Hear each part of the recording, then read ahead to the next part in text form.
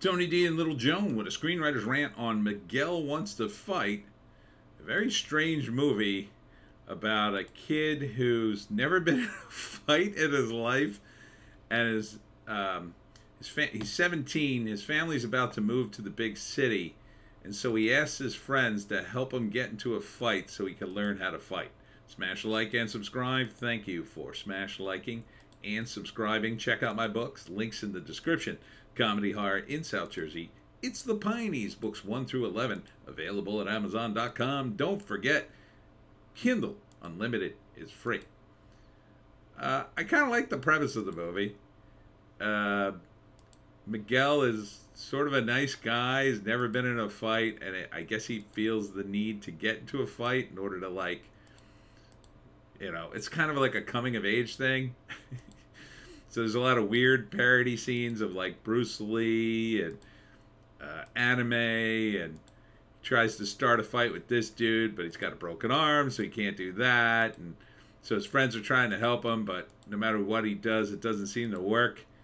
He punches a teacher by accident. That's an old urban legend. I don't know if it's an urban legend or it's true. I've known kids who have done that. I think it just happens. Another guy here who's way too good at fighting. So it looks fun. It's a little scattered. I like the title a lot. Miguel Wants to Fight. And here the girl's like, here, just go up to that dude and read this.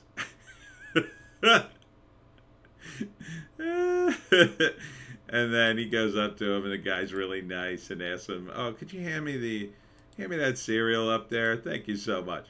So it's only on Hulu.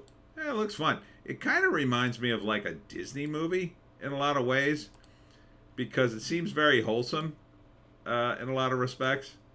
Like Miguel, here he is, here he is punching the teacher by mistake. Miguel is just kind of a hapless character who can't seem to get a break, and I like that it just focuses on this one single aspect of his life. You know, it's not about him getting girls necessarily, although that might be in the mix. It's always in a high school drama or high school. It's not a drama or comedy or whatever. So yeah, I think it could be fun. It would definitely have to be short. At first I thought maybe it's a TV series, kind of the way it rolled out, but nah, it's a movie. I checked on the IMDb. So, you know, this looks like a fun movie that you'd see in the theaters back in the day when movies were more popular. These days it feels more like something you'd stream. Something that would be like a low-key, you know, wouldn't have a super big budget. And they just knock this thing out in a couple of months, and but it seems to have a lot of cartoon segues and weird effects like that, weird costume changes and whatnot. I think they're trying to make it kind of high value a piece. Let's read the write-up. Is there a write-up on this? Have you ever seen a kid learn to fight? Stream Miguel Wants to Fight on August 16th. Well, that's not much of a write-up. I think you got to add more of a write-up here. First act, Miguel finds out Miguel's having his life, seems all good, but then he finds out his family's moving. And he's never been in a fight. And for some reason, that's important to him, you know, to be a man or whatever.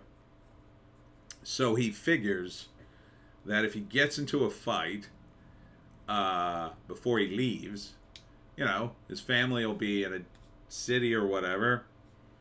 It won't be like an ongoing thing. I think that's kind of maybe the gist of it. Like, he wants to do the fight before he leaves so he can be prepared for the big city where he'll probably get into fights, and he won't have to deal with the fallout from the fight because he'll be gone.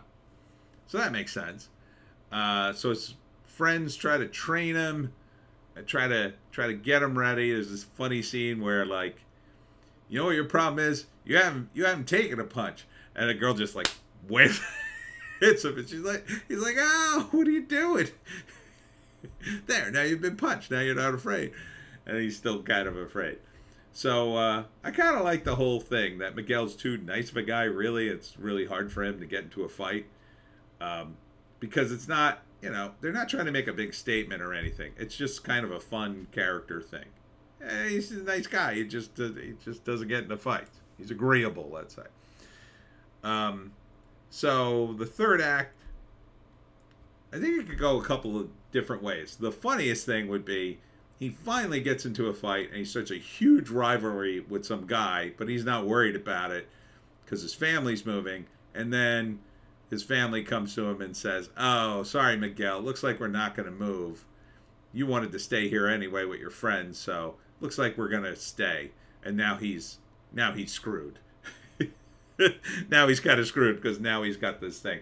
Or maybe he has the fight with one guy, and now there's rumors that, I don't know, his older brother is going to just like absolutely destroy him, but he doesn't care because he's supposed to move like next week.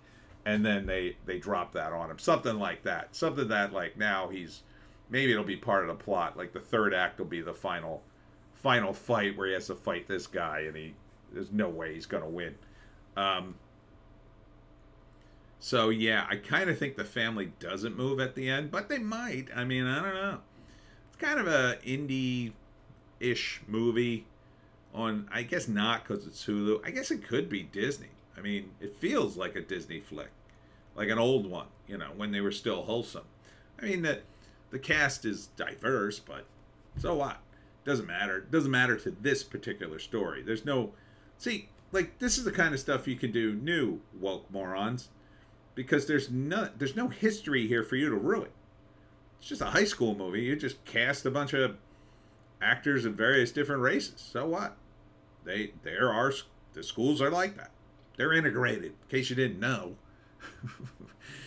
Yeah, this is perfectly functional. I would totally see this if I don't have Hulu. I wouldn't get Hulu because it was free. I remember when it was free. But if it showed up on a streaming platform I'd have access to, I might watch it. It looks fun. Yeah, it looks fun and funny, and it's coming of age. I think it could do a lot worse from what I'm seeing here. And that's it from me, Tony D, and Little Joan. Check us out on Odysee, Bitchute, and Rumble. Rumble went down. I haven't been able to upload today, but I'm sure it'll be back up later.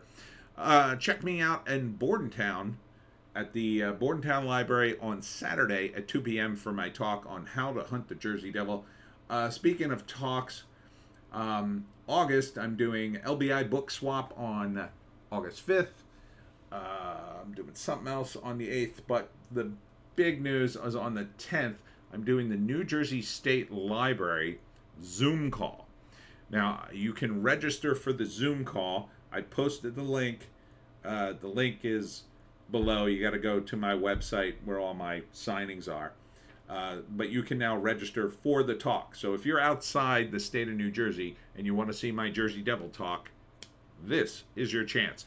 And that's it. Hope to see you later. We'll see you